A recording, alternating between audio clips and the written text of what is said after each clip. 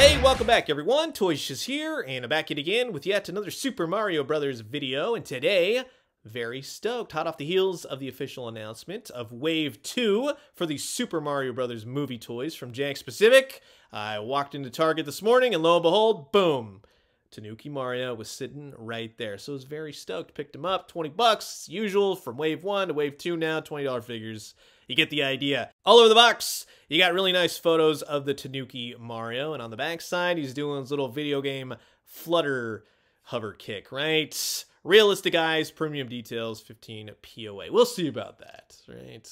Here's the barcode. Like I said, these are hitting stores a little bit early, but if you like, you can find them now at Target. Now, for those of you out there that have no friggin' clue what the heck I'm talking about, the Tanooki suit hails from the original Super Mario Bros. 3 game, the biggest, most exciting Super Mario Bros. Adventure yet. It happens when Mario gets a hold of a Super Leaf, and then boom, transforms into Tanooki Suit Mario. There are variations on the suit, basically Mario with a raccoon tail, and then a full-blown suit that can then turn into a statue. It is based off of the actual Japanese Tanooki, which is a raccoon dog, basically, so it's not officially a raccoon, as we all just kind of say anyways, but thanks to my friends over at Tree Hugger, you can read up on this, because I learned all kinds of crazy facts about a Tanooki.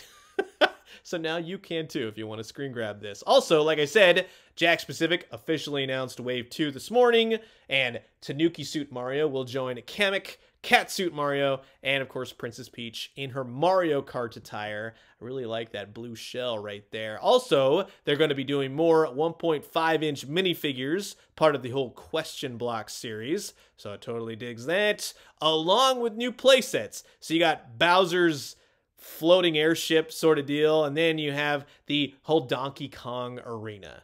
I'm stoked. Looking forward to these new toys ASAP, come middle of July-ish, right? So, in the meantime, we're going to have fun with this one, so sit back, relax, grab yourself a nice hot cup of coffee. This is a look at the brand new, the Super Mario Brothers movie Wave 2, the Tanooki Suit Mario from Jakks Pacific.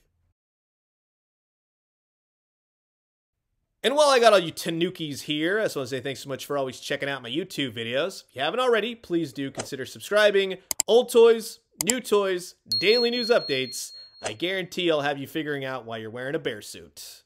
Now, here's Tanooki Suit Mario, all out of the packaging. You get one accessory. He's a little light on the accessories, and I'll talk about more on that in just a few.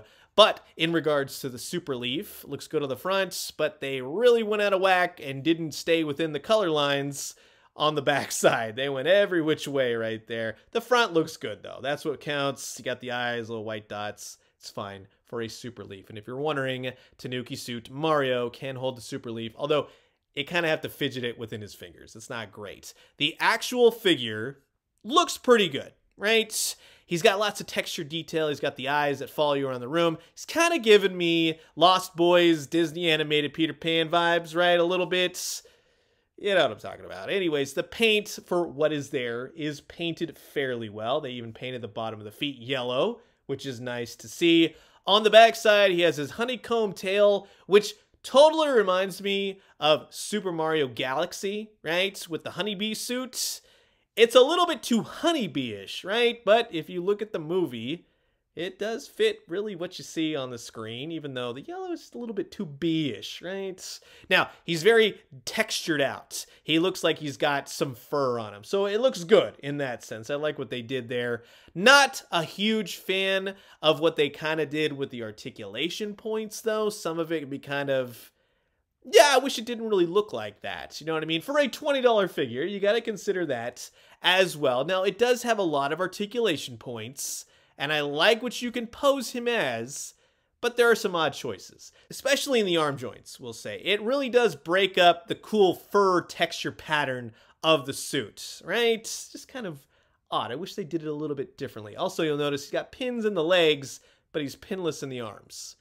So go figure on that. Now the head, this is where I think Jakks really needs to elevate some of their articulation points. You can't get him to look up, which kind of negates the whole flying aspect of the Tanooki suit. You can look left and right all day, but up and down, would have been great. So he's always just kind of flying and looking forward, right? You got plenty of articulation in the arms, no problems there. He's got single joints, and you can spin him at the gloves. Now, he does have articulation at the waist, but you're going to have to realign it every time you want to move it because of the pattern on his stomach, right? It doesn't hinder the tail. The tail hinders itself all on its own, right? It will spin, but then again, it has no articulation to make it do like the you know, up and down. That would have been kind of cool to fit the whole, you know, the Tanuki suit kind of situation. You got plenty of articulation in the legs.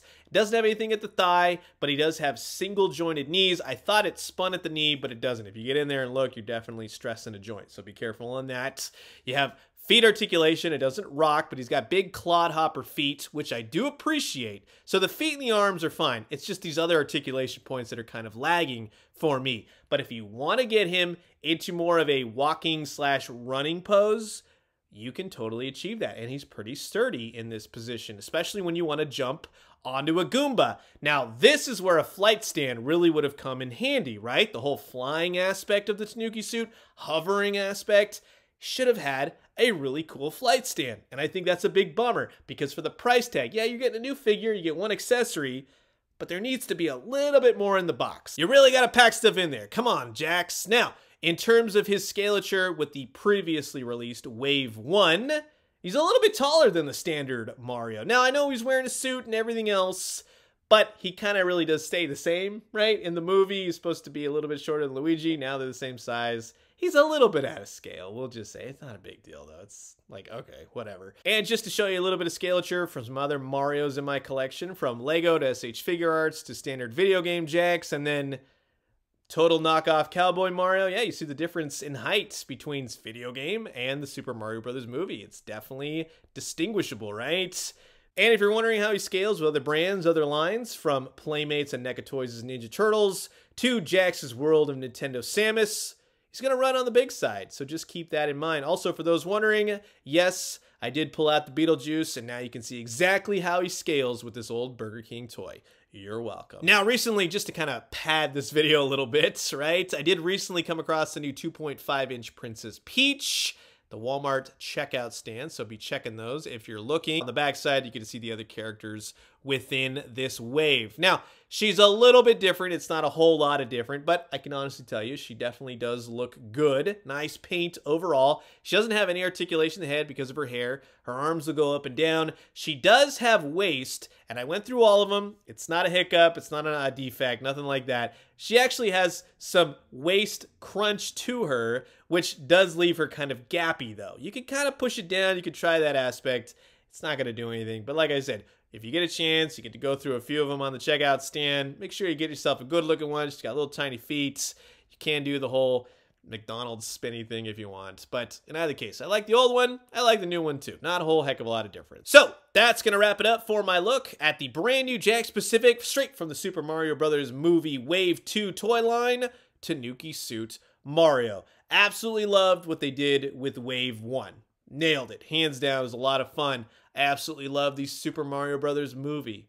It was a friggin' great movie. What an awesome time that was, right? All 4 figures, pretty darn good, but the standout is Bowser. It's one of the best figures of 2023, hands down. But in regards to Tanuki Suit Mario, you've heard my thoughts, and now I'm curious to know yours. Comment below, let me know. Let's talk everything Super Mario Brothers.